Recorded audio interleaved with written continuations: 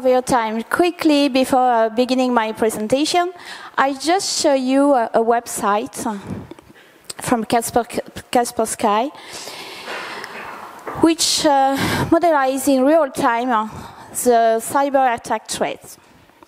So you can see which kind of threats we can. I'm just showing this website just in order to introduce you about the risk of cyber attack. So now let's begin the presentation.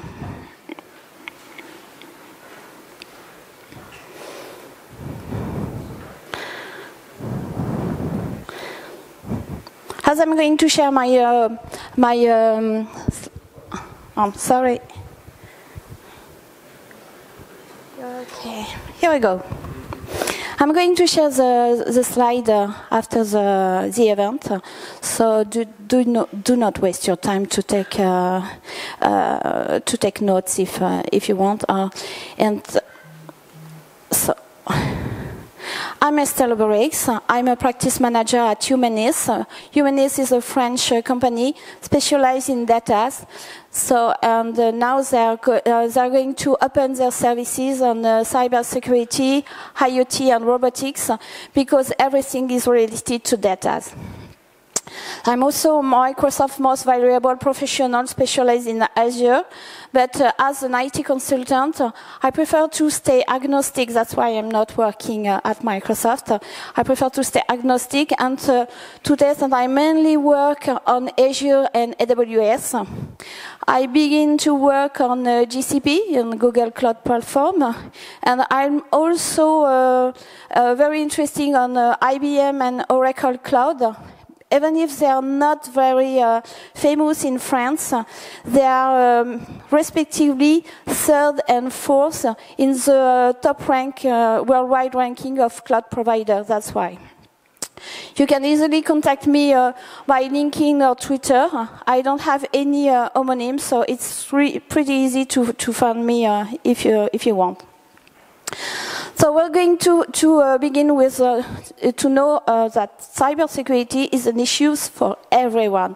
It's not an issue only for IT manager or for admin manager. This is only a slide to remind you on which website. Which website you saw just at the beginning. And so you can Google CyberMat Kaspersky and you're going to find it very easily. If you have some time and if you're interested about cybersecurity, which could be the case because you are here tonight, go and spend some time on this website. You're going to know which kind of threat are the main, which countries are mainly impacted by the threat, and that's why. Some really quick value. The top 10 of countries best prepared against cyber attack are Lithuania, Spain, and Estonia. They're mainly, it's not the case for Spain, but generally, countries really prepared against cyber attacks are the countries which have the most hackers in the country. In France, we are not so bad because we are on the fourth, but this rank is really moving every month. In France, I know that not everybody is French here, but as we are in France, we have a top 10, top 20 countries found for the cybercrime, and we are mainly impacted with malicious computer activity, malicious code, and spam, zombie, phishing. It's mainly about mail. But we also have bot attack, and this is a IoT infrastructure which are most impacted by bot attack. So the goal for tonight is to understand how to to go from a DevOps mentality to a DevSecOps mentality. So DevOps, it's all about to automate the process and to facilitate the work for developers. But in DevSecOps, we are going to automate to test. That's what not everybody in this room used to do in learning, and to integrate some telemetry into the code. It's mainly to monitor them.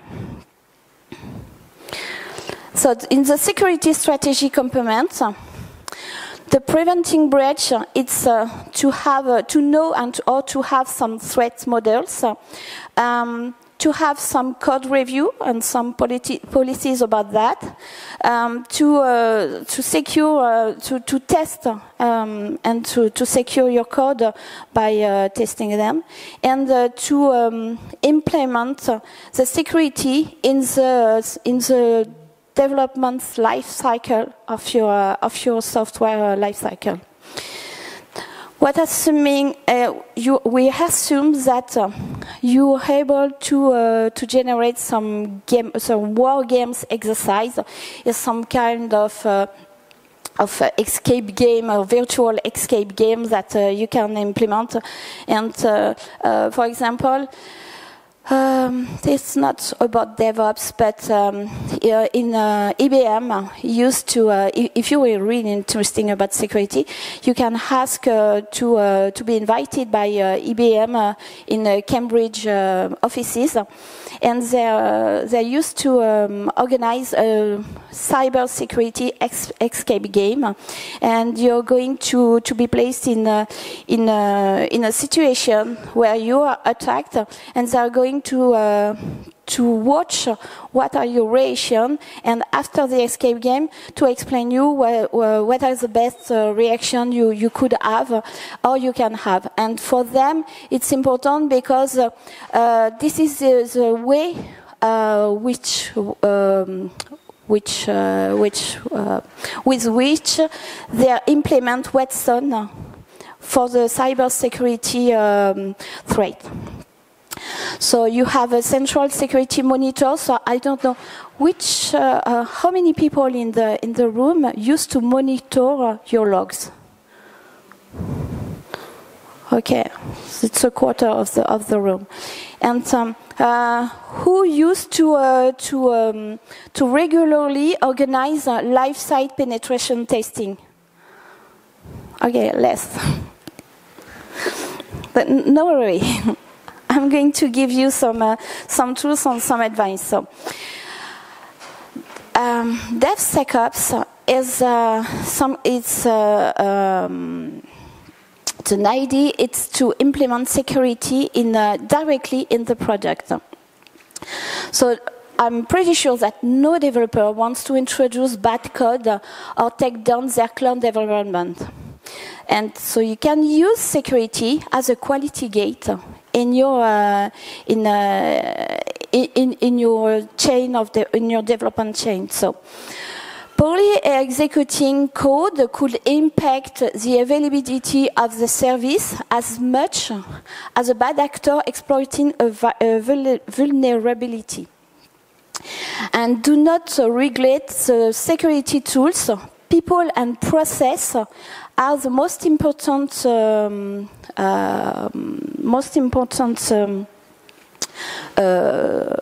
stool on your continuous delivery. So do not spend too much time looking at the shiny tool and talking about clever exploit, but focus on your people and your process. So DevOps is taking it's something ironic, because DevOps is taking people out of the process because we want to automate everything, but we have to keep in mind that people are still the one writing and committing the code. That's not the machine. We don't. maybe not yet, but we don't have any AI with capabilities of writing code. So that's what is. It's some kind of strength. It's in DevSecOps. You have a goal to automate everything, but to keep in your mind that people are the main pieces of your continuous delivery chain. So people, process, and technology, that is the security, that is on what you're going to focus for your security. And this is not just technology. So DevOps, it's about collaboration, the planning, and the through which with you're building your delivery pipeline. So it isn't simply about the tools. It's also about these three points. So the aspect of security and risk mitigation that you can have, it's securing containers, because most of DevOps infrastructure is based on containers. So securing your containers and your application before they are deployed. We're going to see just after how to do that. But do not forget to have a look on your access control. Yesterday, I animated a workshop on a client of my company's, and they use only one logging to deploy to commit their code. So it's I know that it's easier for people to use, but if you have only one logging, you're going to have to be several people to share the one password, and do not forget that maybe people can change companies, and if you've got some turnover, how are you going to manage this only one logging that the guys or the girl who left your company is going to know?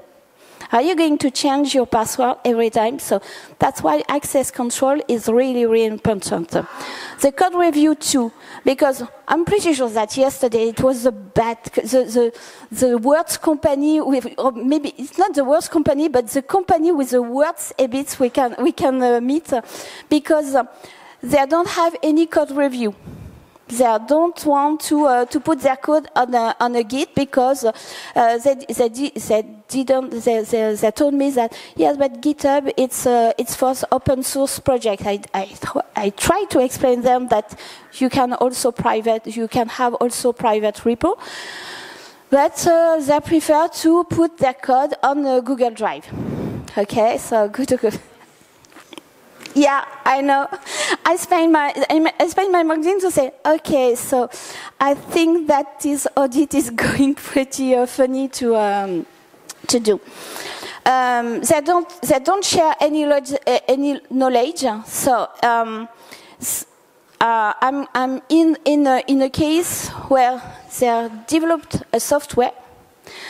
The main developer of the software is going to leave the company, and they don't have any documentation about the development, the history, and why we have this infrastructure today, and what was the problems, and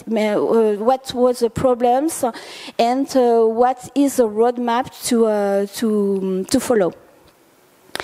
So I really hope that nobody is recognizing itself on it. Okay, so and you also have to communicate, because it's about team sharing. So the helping tool, I'm going to. The time is flying so fast. You have to manage your static code analysis. So this is how to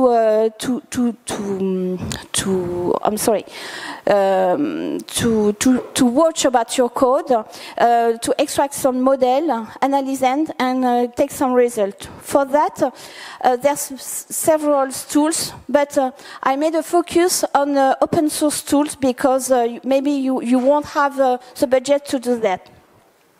So the first one is Code Compare. It's a file and folder comparison and merge tool.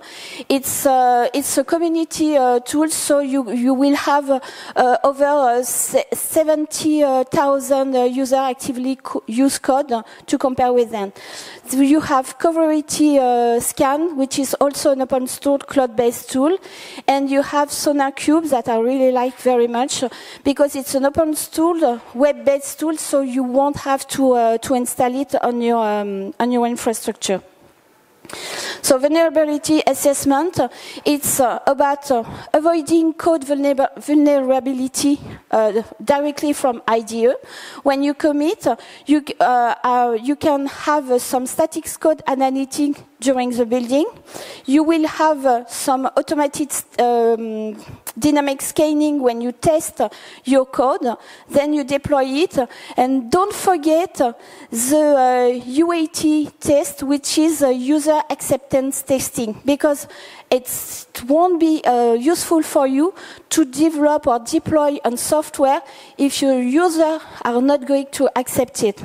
And never forget to connect the UAT to the UX, to the user experience. Then you can go to the production and have continuous monitoring by watching over the log. So the main tools, open source tools that you can have for vulnerability assessments is OpenVAS. OpenVAS is generally an assessment tool that thought itself at the world's most advanced open source tools, and I totally agree with that. Metasploit is maybe the most famous tools, and it's really famous because it's an open source penetration testing framework that you can use with the Kali Linux distribution. If you're confident with penetration testing or not, I'm pretty sure that everybody in the room also already heard about Kali Linux.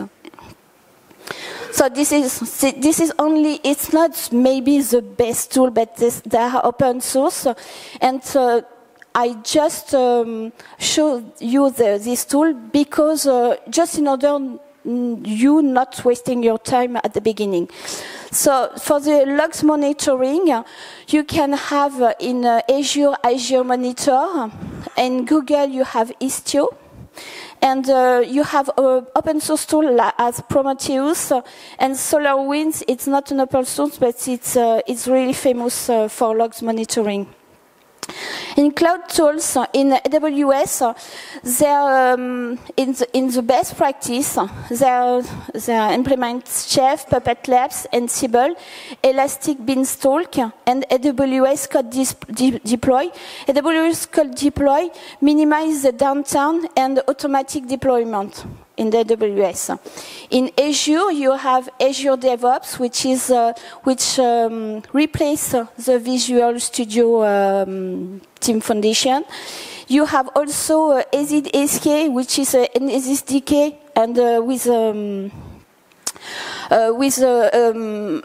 offer to secure all your subscription and your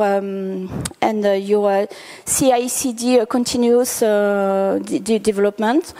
And you also have insurance, alerting, monitoring, and cloud risk governance. You have Azure AD for the user administration, and you also have all open source tools integrated like Ansible, Terraform, Kubernetes. Kubernetes can be used with an IaaS or with a PaaS with AKS or ACS. Azure Kubernetes services. They also have Security Intelligence, which is special tools which can analyze your code semantics and give you some suggestion in real time. In Google, you have also Ansible, Terraform, Packer. Packer, it's for server imaging, if you don't know GCP. You have Mesos, Marathon, but you also have Kubernetes, of course, because Kubernetes is from Google at the origin. And you also have Gem Cloud for the user management. And then that's all. I'm sorry, I finished really quickly, just in order to be on time. And if you have any question, do not hesitate, or come to me at the end after the session.